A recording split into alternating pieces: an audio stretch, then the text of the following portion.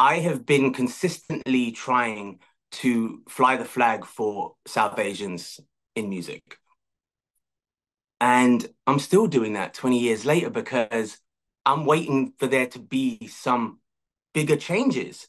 And the truth is that when I started 20 years ago, it wasn't because I wanted to be famous. It wasn't because, any of that, the glory and the attention. It was because there was just nobody else doing it. And I found it bizarre and in a way wrong that here we are as South Asians consuming music, hip hop, R&B, dance, whatever it was, but we weren't the stars. We weren't up there being the ones making the music and we were the ones in the mosh pit. And for me, I wanted to see that change. I have been consistently trying to fly the flag for South Asians in music.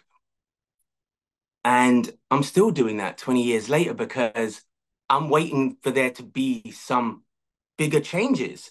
And the truth is that when I started 20 years ago, it wasn't because I wanted to be famous. It wasn't because, any of that, the glory and the attention. It was because there was just nobody else doing it. And I found it bizarre and in a way wrong that here we are as South Asians consuming music, hip hop, R&B, dance, whatever it was, but we weren't the stars. We weren't up there being the ones making the music and we were the ones in the mosh pit.